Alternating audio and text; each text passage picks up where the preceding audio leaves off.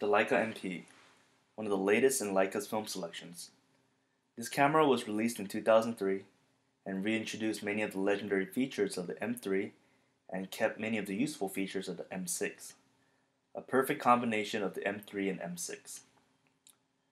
The film advance lever is metal like the M3's, and the film rewind knob is the same as that of the M3 as well. Loading the film is the same as the M6. To load the film, you open the bottom plate right here. Pop open the cover, drop in the roll of film, slide the film over, make sure it catches on the spool, and that's it. The spool is built into the camera like the M6, and it is not like the M3 where you have to remove the spool to load the film.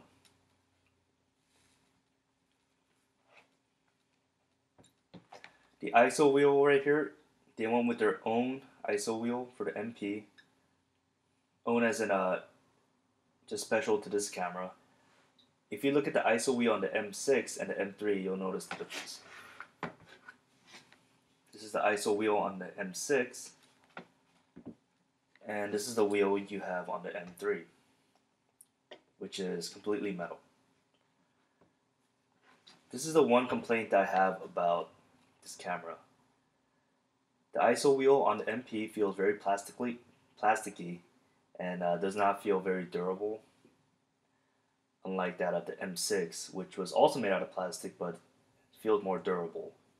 And the M3 uses an all metal construction. So this is the one complaint I had, because if you're going to make a camera that's supposed to be the perfect combination of both and supposed to be the best in the Leica line that we have so far, then why are you going with the plastic component? Why not just finish it off with metal?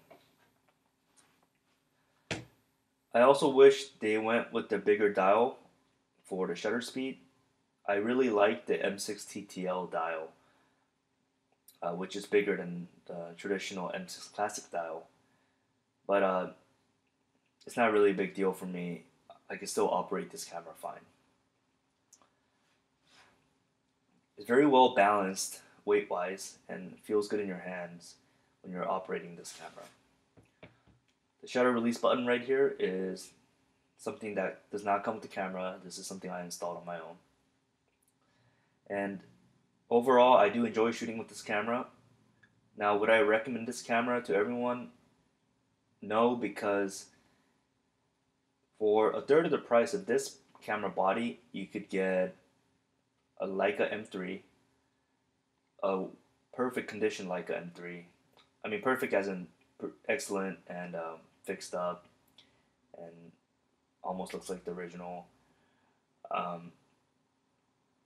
And you could also get a well-working M2, as a matter of fact, for a third of this price. And you could also get a Summicron lens and an M3 body or an M2 body for the price of a body of the MP. So it's really up to you as to whether you want to get this camera. This camera is really for the dedicated Leica fans and the people who believe in Leica and who are willing to spend the money to have the experience with shooting with the best that Leica has to offer film-wise. So it's really up to you. Next, I'll show you some pictures that I've taken with this camera. And if you like this video, give me a like and drop a comment if you want. Oh, I forgot to mention one thing.